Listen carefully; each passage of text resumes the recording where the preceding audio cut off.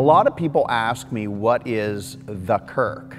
What does the word Kirk mean? And Kirk simply is a Scottish word for church. So it would be wrong to say I'm going to the Kirk church, because that would be saying you go to the church. Kirk is a Scottish word for church. Presbyterian comes from a Greek word that means elders, and that describes how we're governed. In some denominations, the church is led by a democracy. In other churches, it's led by a hierarchy. In the Presbyterian church, we're governed by a small group of leaders called elders, and that's what makes us Presbyterian.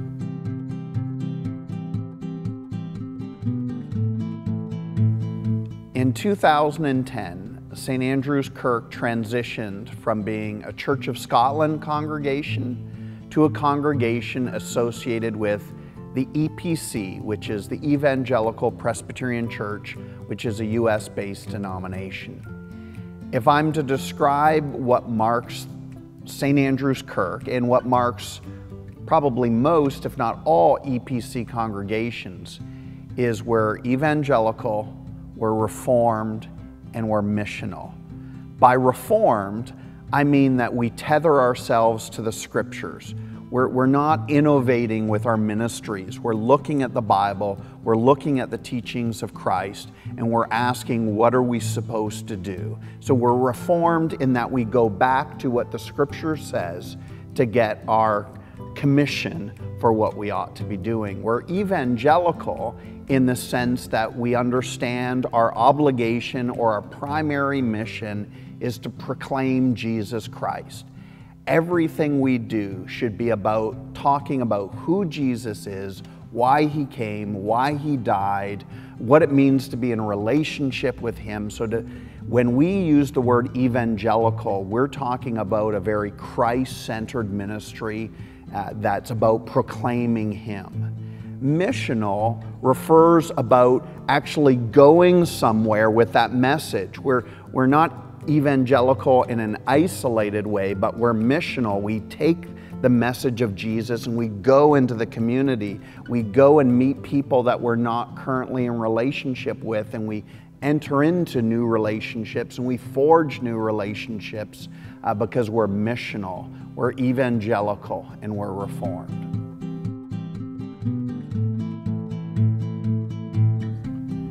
St. Andrew's Kirk, in many ways, is a very basic or simple church.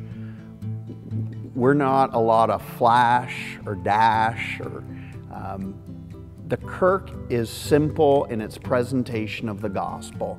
We believe the Word of God ought to be central in our ministry. We believe that the attention ought to be on Christ, not on a pastor or the leadership. And so what I think makes the Kirk special or unique is our simpleness, that we're trusting in very basic things: the supremacy of Jesus, the reliability and authority of God's Word, and we tether to that, we depend on that. And I think when people come to the Kirk, they sense a warmth in the people, and authenticity in our faith, and an eagerness in our pursuit of Christ. And I believe there's something winsome about the way we worship. It's nothing special or nothing that you would want to do a TV program about, but it's real, it's genuine, and I believe it's a very winsome witness that we have to those who worship with us. I've worked with a lot of churches and search committees, and often a group of people in the church will say, I want a pastor who makes the Bible relevant. And my response is, the Bible is already relevant. It's not my job to make it something that it otherwise isn't. The Bible is relevant, and my responsibility is to demonstrate, as I teach and preach God's Word, that this is relevant, timely, authoritative, helpful. And so I see myself not as a cook creating something from scratch, but I'm a waiter, I'm a server. Someone else has cooked up the meal, and my job is to deliver it to the people without adding any spices of my own, deliver it as it was cooked and prepared for me in the Word of God.